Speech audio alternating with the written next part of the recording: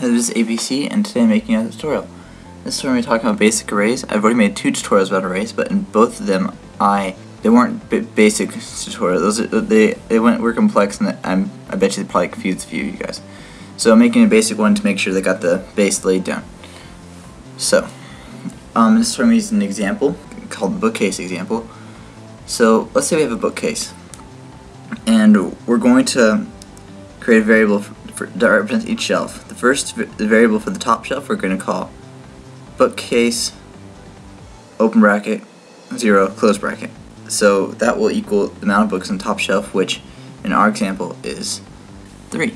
And then we'll make another one that represents second shelf bookcase 1, which will equal 2, and then next one 4, and so on. So because they have the brackets in there, they're no longer the variables as we know them. Then they become arrays. And you can really treat them as normal variables. You can make individual things in arrays, you can set them equal to things, you can add to them, you can subtract from them like any other variable. But the thing that makes them different is the thing between the brackets can change. It can be used, you can use anything to represent it. So for instance, we create another variable that's equal to 0 and put it within the brackets, then we'll get the top shelf because that variable equals 0. And then in this way you can create a variable and then find other values using an array. So in this case we can create a variable called shelf, and by plugging into the bookcase array we can find out how many books are on the shelf depending on what we make the shelf variable. And it can work with anything as long as the value between the brackets is a number. And another thing, just for notation, is if I say look at an array and I say and you plug in 0 in the array, then it has index 0. Plug in 1, it's index 1, and so on and so on. So the 0th index in our bookshelf array, or bookcase array, is 3. The first index is 2.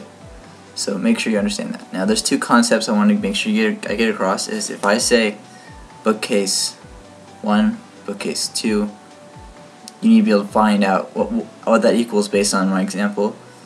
And if I say what's the second index in the bookcase array, you also need to be able to find out what that is.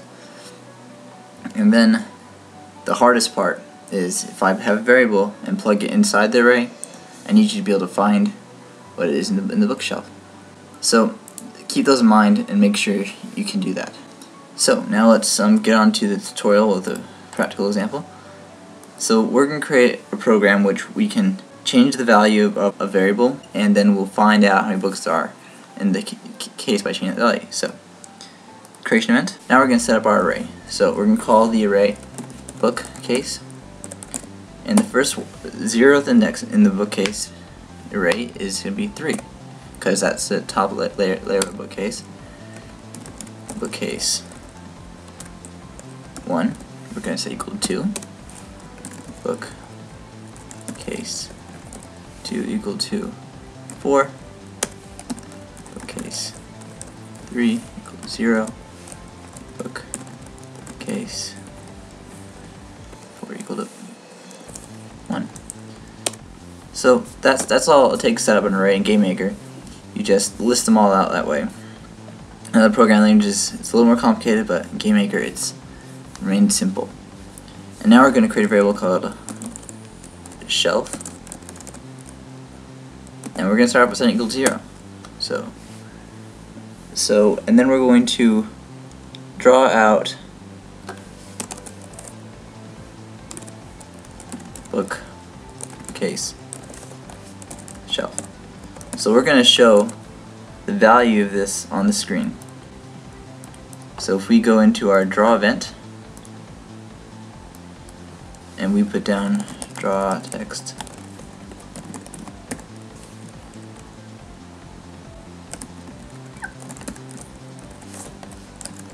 okay, we put that down, this will draw this value on the screen. Now this draw text function isn't the main reason for this tutorial, so it's not important to understand it, but just know that this will draw this on the screen at these values. That's really all there is to it. Oh, oops.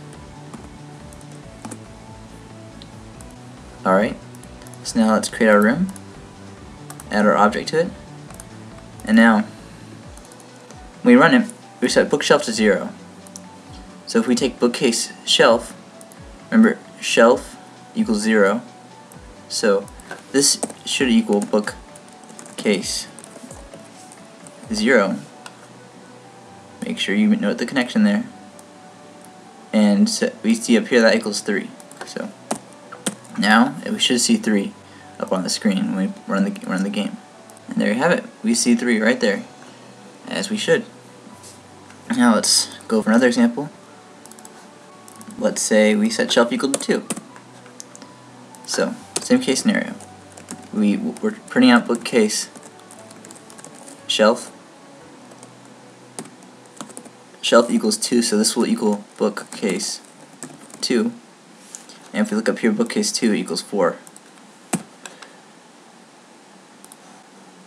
Okay, then play it, and it should show 4 right now. And does. Alright, so that's all to this arrays tutorial. It's now off the list. I hope this clears up any confusion you might have had about arrays, seeing as my other tutorials were very prone to confuse.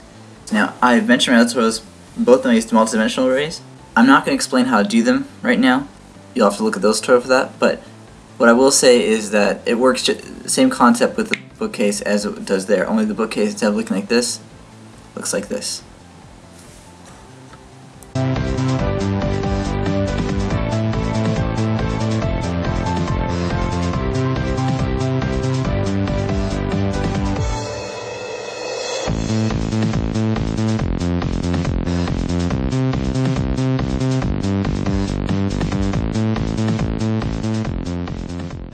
Next time we learn to make bookcases like these.